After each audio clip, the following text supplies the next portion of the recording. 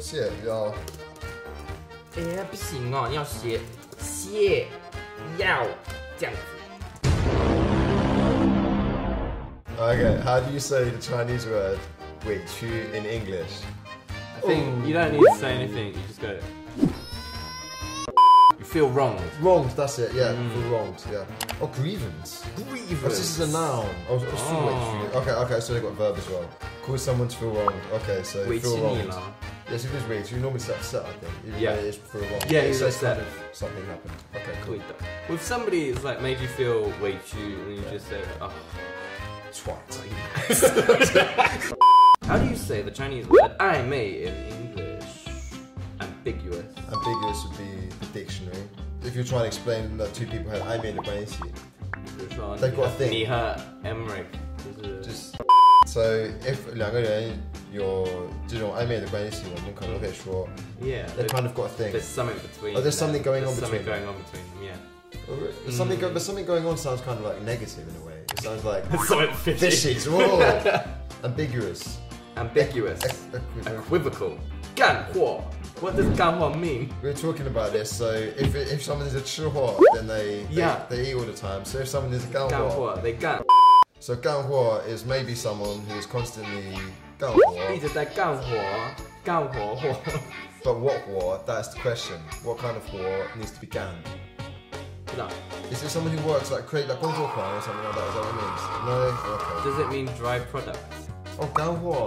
Oh, okay, that just makes a lot more sense than what you said. 我的货都干了，怎么办？你的货干了，你可能要去看医生。看一下答案 ：dried fruit brackets as merchandise or with no frills or padding. Does that just mean it's? So it's written straight to the point. Oh, okay, that's really good. Okay. Yeah.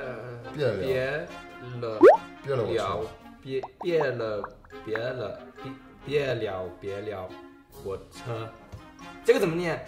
别了我车。上次过了个去。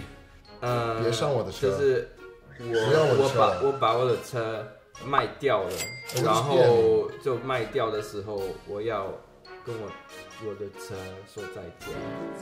别了，应该是第四跟他告别了。哦，告别 ，that makes sense。别了我车。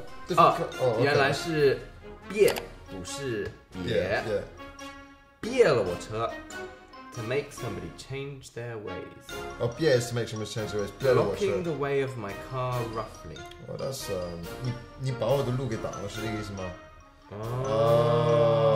？So how do we actually use it? So like for example, if someone's in your way, you go out and say, 过来个去，别了我车。This 很像东北话。This 很像东北话。上梁不正下梁弯。It means it's not okay to. Oh wait, so we've got 正 which is obviously not like moral or okay. 哦，不正。就是梁就是那个屋子里的那个。对。有不同，我姓梁好吗？真的吗 ？Yeah。那你叫什么？梁月信。哦 ，nice to meet。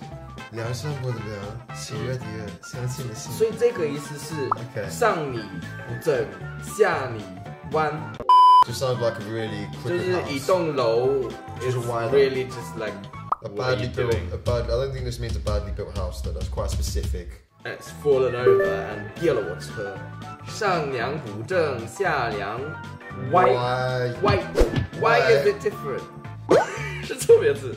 比喻在上面的人行为不正，下面的人也跟着做坏事。OK。我认识你以后，就是上梁不正，下梁歪。我一直觉得有些词很难用英文，我会经常不小心用中文，比如说加油。还有什么吗？还有投硬币，还有点赞关注。Can we use this in a sentence? 可以。我别了我车。Fuck me, Rob. You didn't put the effort in there, did you? Okay. 我加了我好吗？加了一个我。